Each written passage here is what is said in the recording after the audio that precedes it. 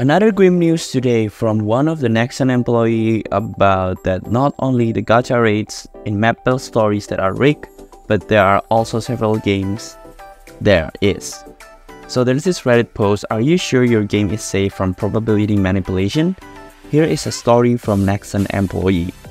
So one of them, Nexon employee, said this: "MapleStory is not the only game with problems upon the 3L boss incident," referring to 2021 Cube incident, the one news that I covered earlier about MapleStory with a probability manipulation by the Cube. Nexon placed an order on its entire game departments to remove dynamic probability under the director's guidance. There are way more games that didn't get caught by FTC since codes were modified.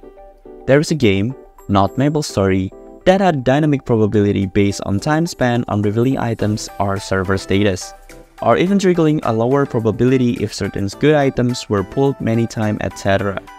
There were more notorious probability systems that were not revealed or caught by the FTC. So this was posted by a Nexon employee on Blind Community, a Korean anonymous community where users must be verified with their company email upon signing up. For those who have no idea what the 3L Boss Cube incident is, there's a summary down below.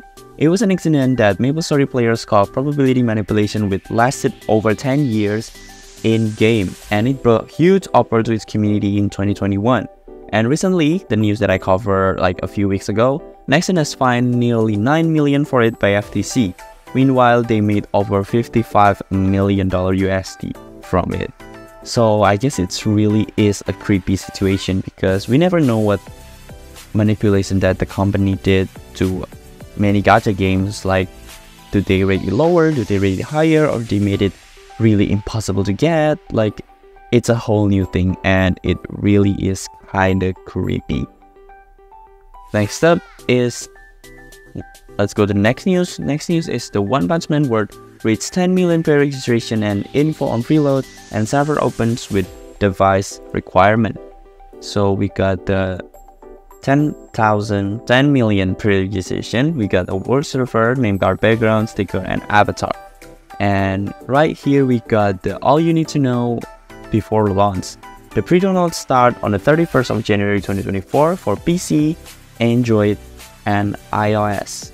The server will open on also wicked from like 12 AM PST, and the server will open at like 5 PM PST. So there's the minimum requirement.